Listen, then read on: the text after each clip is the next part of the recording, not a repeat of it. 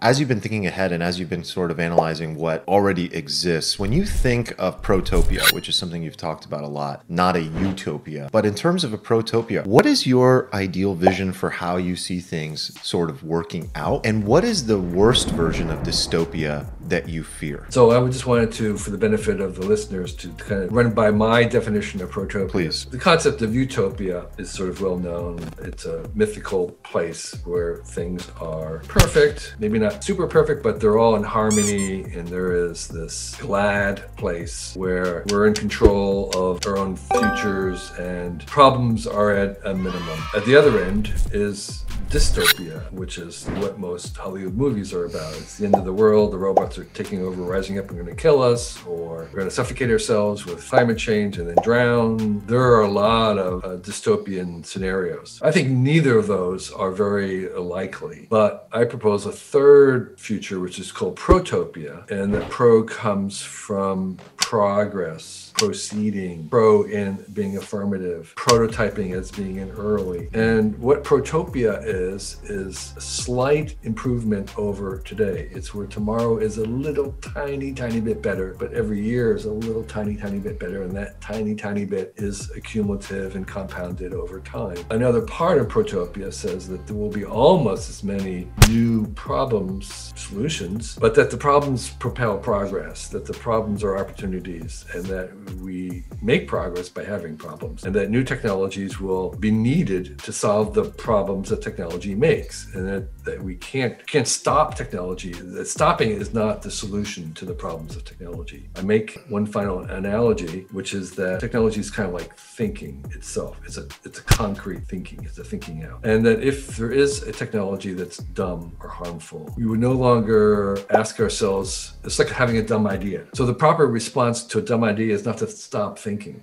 or to think less, to have a better idea, to think more. And so the proper response to a dumb or hurtful technology is not less technology or to stop technology, is to have better technology. What we get with better technology and new problems made by that better technology is protopia. So your question, which is, okay, what would protopia look like? What would a world of high-tech, ubiquitous artificial intelligence, ubiquitous genetic engineering, ubiquitous surveillance, ubiquitous cities. Can we imagine a world that we actually want to live in with all that? And I think we can. And I'm trying to articulate that, and I don't think I can sum it up right now, but I believe the forces at work over the next 100 years can lead us to a society, a global society. First of all, that would be the first thing I say, is that we are becoming globalized no matter what. No matter what happens between China and the US, we're going to be more global. No matter what happens with nationalists and others who are against globalization, it doesn't matter. This force is it's inevitable. It's way too big. We're going to make one machine connect ourselves together. We'll have a single economy, global economy. We will have less people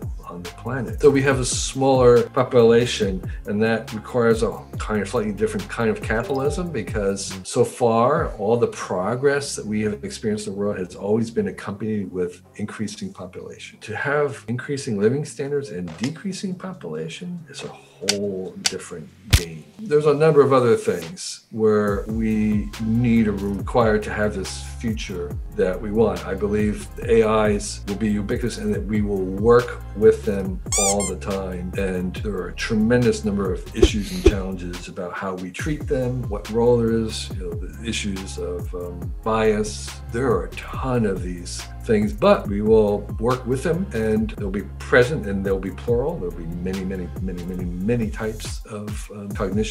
And genetic engineering, the same thing. It's a much slower process than people think, which is good news because it gives us time to figure out what relationship we want to have with designer babies and all the other issues that we'll have. I am projecting in the next 20 years to this be a boom, era of great leap forward. I think that we can work towards a 100-year future that we desire, which would include, green energy, having clean energy, having clean meat. I think all these work together to actually make a desirable future is my short answer.